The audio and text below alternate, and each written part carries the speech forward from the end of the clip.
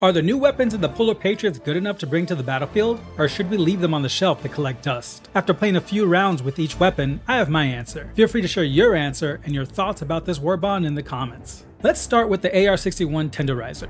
The main appeal of this gun is the low recoil and great accuracy. You can just hold down the trigger and it will shoot straight at the target, while other ARs might start flying all over the place. Against bots, this gun handles well, allowing you to click heads to get kills. However, the light armor penetration makes it fall behind other options like the BR-14 Adjudicator. You can sidestep that gun's recoil issue with trigger control by not having your bullets bounce off medium threat targets. While usable against the bugs, unlike another gun in this Warbond, it is outclassed by weapons with stronger traits like explosions with the Plasma Punisher or concussive rounds with the SMG-72 Pummeler. In fact, let's talk about the SMG-72 Pummeler. The DPS for this gun is lower compared to its SMG counterparts, but the utility that comes from the concussive rounds is where this gun shines. When an ally is in a pinch, those concussive rounds can give them enough time to run and fight again. Also, stun locking a threat is very satisfying. When it comes to the bots, pairing it with a ballistic shield makes for a fun playstyle, one that I want to experiment more with and cover in another video. While this may be the better gun in the Warbond, due to low damage output and more defensive playstyle, I don't think it's going to replace the primary slot for most Helldivers. The Plas-101 Purifier is a disappointment.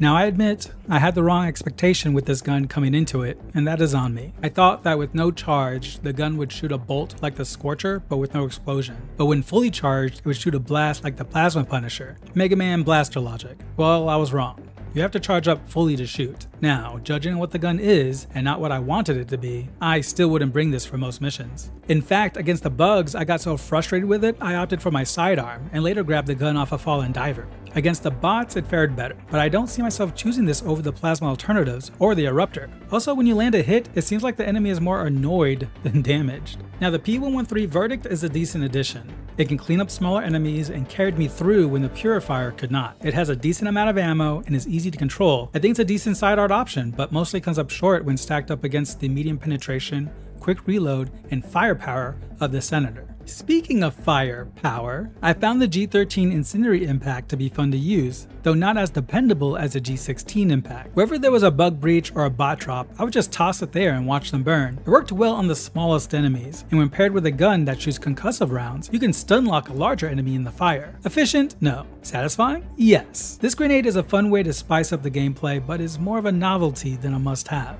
This Warbond's a strange one. The new weapons are outclassed by the older options. Of course, that may change with future patches, buffs, and nerfs, but for now, my loadout's staying the same.